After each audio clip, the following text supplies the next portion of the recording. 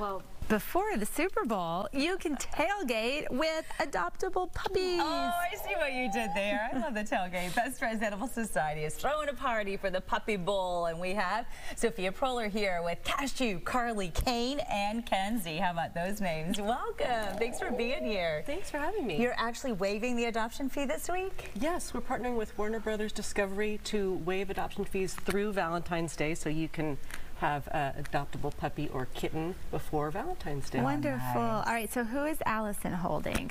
So Allison is holding Cashew, and I know, pretty perfect. This is Kenzie. This is Carly, and there's Kane. Oh, they're so fun. Kane is passed out over there. Oh my gosh! And look at his little legs like crossed like that too. I mean, I'm just loving him so much. So they are just your good old Heinz 57s. Absolutely. My favorite kind of breed is just a total mixed breed and a unique dog.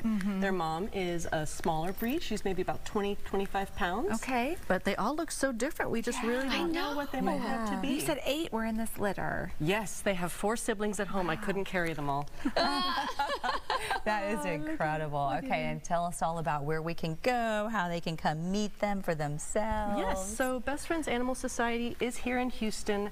We have a kitten palooza if kittens and cats are more your thing, and a puppy tailgate this weekend. Kitten Palooza is 9 a.m. to 1 p.m. Saturday and Sunday, and the puppy VIPs are coming 11 to 2 on Sunday. And what would be a good home for these sweet little puppers? Gosh, I mean, they could fit into any home as long as you provide love, care, and a little bit of structures. Puppies are a handful, right? Yeah, they'll fit in with anyone. Oh, they just want some cuddling.